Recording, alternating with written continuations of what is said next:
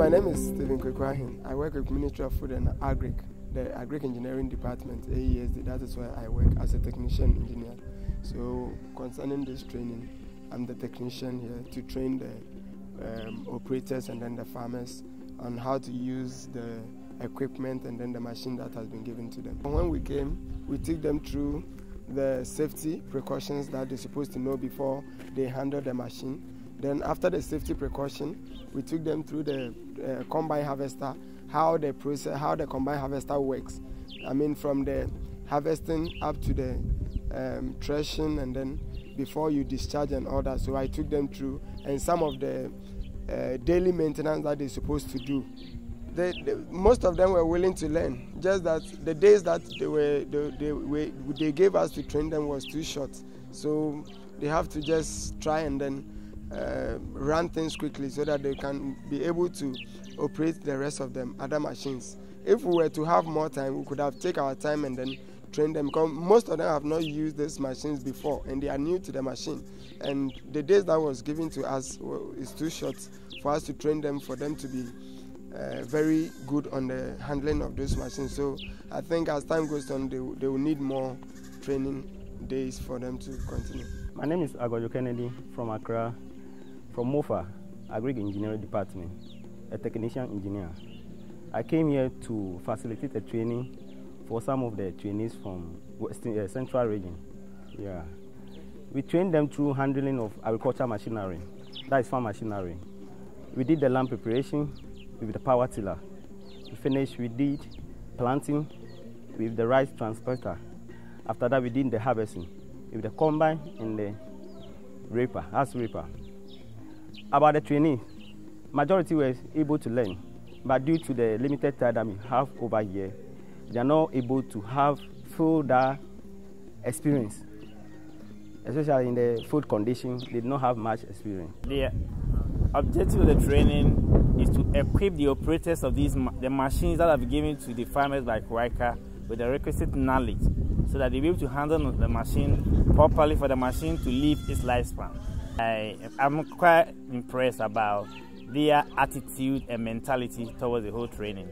The various facilitators have done their best, giving them all the needed requisite knowledge within the period that is allotted to them. And the participants actually also showed interest in learning and actually showed interest in operating the machine after leaving this place. Even though the time wasn't enough, but then they've been able to acquire certain skills that I hope that when they go back, the idea is that after here, we'll go back to the various districts where they are to see how they are going to manage the machines at those places. AESD has started this initiative trying to bring women on board in tractor and other machinery operation. We have what they call women in the driving seat, and they've been organizing training, serious training for them. But unfortunately, we've not have enough from these areas. That is why nobody. We have some from Central Region. When we go to Ewutu prison camp right now, as we speak, we have a tractor operator who was trained by AESD. He's a lady and he's operating as we speak.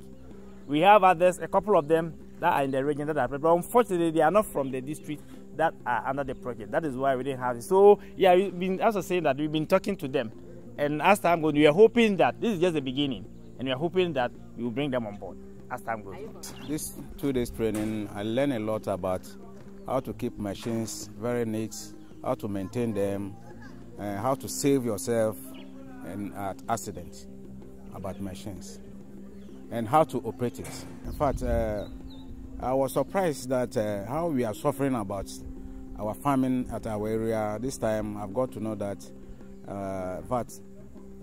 these machines can help us a lot, and then we can benefit from it. This is my first time I have seen some already. So now, yesterday and today, then I learned more things from the machines operating, and then how to use to cut the rice and how to use to benefit everything. With BENDA Services Group, we are the IP in charge of this project. Basically, we are training the operators under the project so that they can use the machinery to plow the land they use for all the activities that they need to do for the rice cultivation, the improved practices. We are expected to train 25 in all, but unfortunately we had 24 out of the 25 we were expecting. So this basically the step down training. We've already done training for TOTs, and this is a step down for the operators. We have 5 operators coming from each district that we are working in. That is from Gomwa East, Asen North, Asen South, Asen Fusu district, and then Chufu Atimuka. Somewhere along the project, if we get opportunity to train the women, we will do that as well.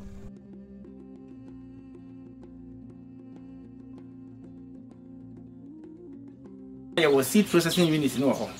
The Andean said, a bill who monoso, a fini and will be a woman year, and yam one casano, every one. Now a mona banner, you know. I caught baby a bargain unit to the bargain, no. A year ma, West Syriano.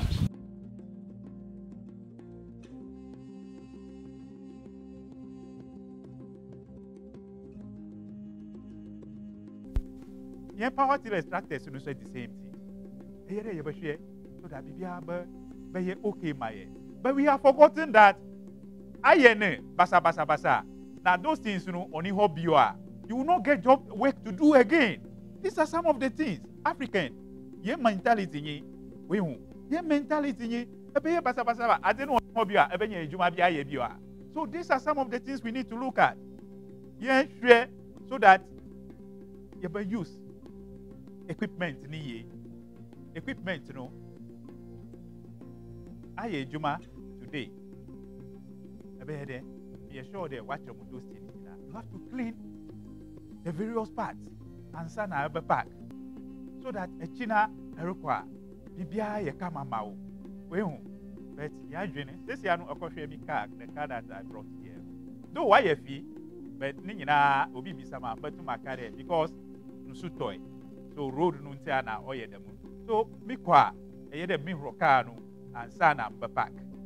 Do you know in the central regions the population is 2.8 billion? What's the central region? Yeah, do was it central and in 2.8 million. Among them, the farmers' population is 2 million.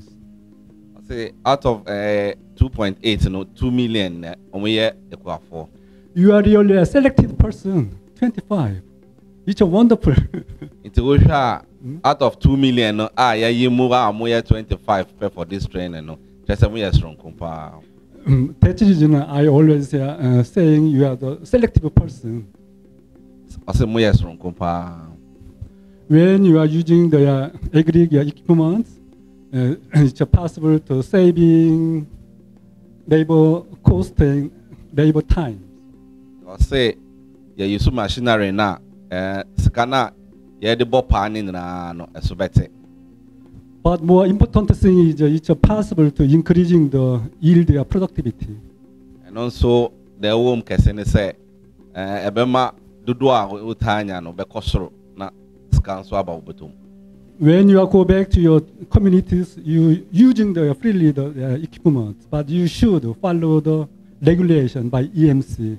That means the district officers' guidance and explanations.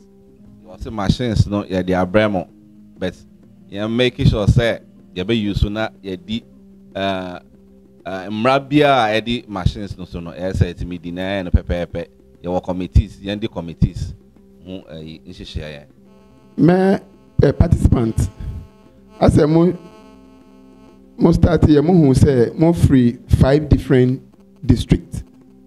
And our central region was 17. And yes, striking average, let's say, and do 30%. And I'm more representing the whole central region. Let's say, more taximo, or more the tax, send a director can, or say, yeah, the Adibia Shemunse, and I be expecting you be pre. Mokwa, I deny I bet Remo Wahano. Mobile, when we say Moye. Questionnaires be one case out now who say me buy na me nima adiwe sisi amanye bi di account me maye mfa nkoda. I am Princess Elpuku from Asenfusu Municipal Assembly, the crops head of crops at the Department of Agriculture.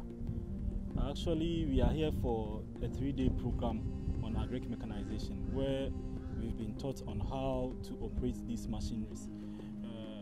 We've been in the system for quite a long time in the rice production, yet we haven't gotten the chance to be learning or even be seeing these machines as we saw like 3 days ago.